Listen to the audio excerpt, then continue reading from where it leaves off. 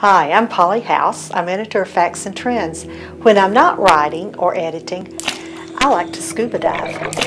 I've always been interested in scuba diving. As other baby boomers, people around my age would know, there was a show on television called Sea Hunt. I loved that show and I decided I wanted to be a scuba diver when I was a little girl. About 20 years ago I got certified, and since then I've been places all over the world diving.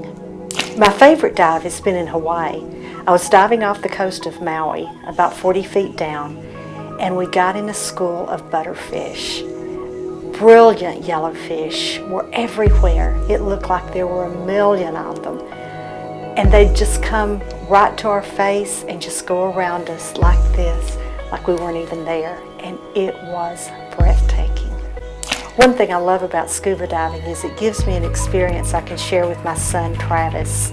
He's 20 and a college student and just loves to dive. Thanks for letting me tell you about my favorite thing to do. Even though it's not theological, I think when I get to heaven, I'm not going to have wings, I'm going to have gills.